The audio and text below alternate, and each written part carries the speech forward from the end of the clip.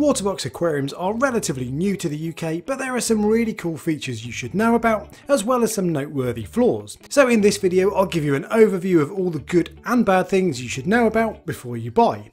Now this isn't a sponsored video, I bought the tank myself and I have no affiliation with Waterbox. And while my tank is the Frag 55.2, I've checked the specs of all Waterbox tanks to make sure I'm covering all bases.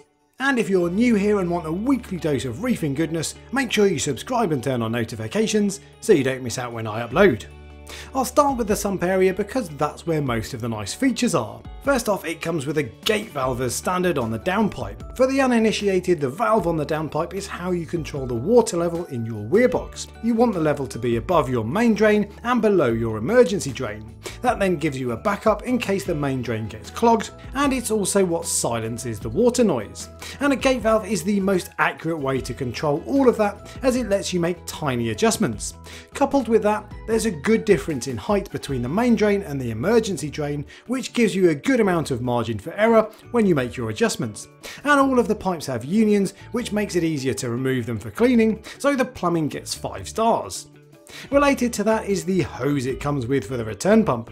Firstly, it's black, which looks nice and neat, but more to the point, it's made of silicone. Now silicone is the gold standard for return pump hoses because it absorbs vibrations in a way that other return pump hoses don't, which will of course reduce any buzzing noise from your return pump.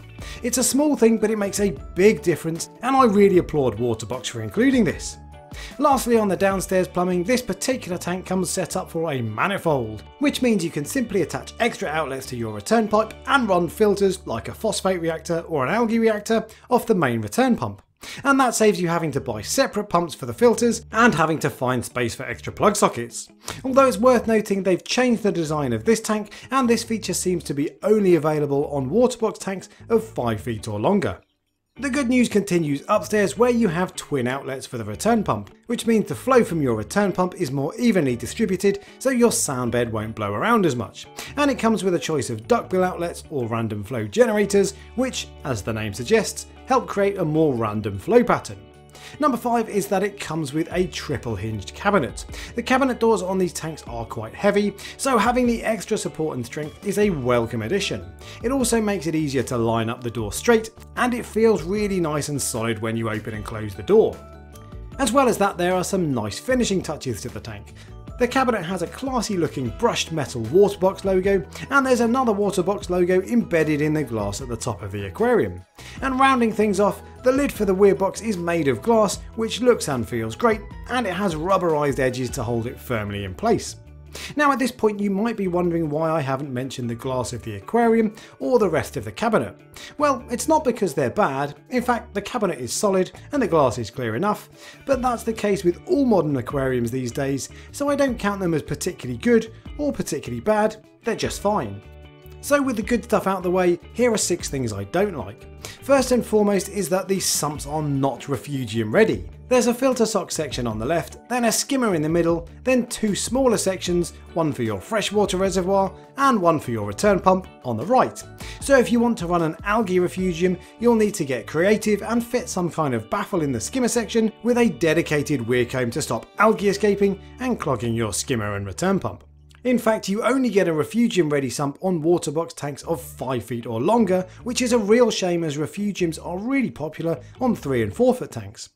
Next is that the filter sock section is fixed in place, which is fine if you like filter socks, but if not, you lose a lot of space for no benefit. And removing the filter sock section is a total pain in the behind, as I found out firsthand. And with more and more people preferring automatic filter rollers, I wish aquarium companies would offer a removable filter sock section. And while the manifold is a good option, having it running off the return pump isn't ideal. If you adjust the amount of flow for, say, a phosphate reactor, that will have a knock-on effect on your return line, so you'll need to adjust the gate valve again. And things like Roaphos and activated carbon clog over time, which will again direct more flow through the return line, which will again have you reaching for the gate valve. So it would be better, in my opinion, to have a manifold that runs off a designated pump, and I personally won't be making use of the built-in manifold. And while it's nice to have the option of random flow generators or RFGs, these are not proper RFGs. A true RFG has additional inlets at the base of the nozzle to suck water in from your tank, whereas these don't have that, so the desired effect is reduced. The weir combs are also fixed in place, not removable, so when they clog with algae, which they inevitably will, you can't simply pop them out and clean them in citric acid. Instead, you'll have to scrub them in situ, which will involve more elbow grease and will release all sorts of crap into your tank.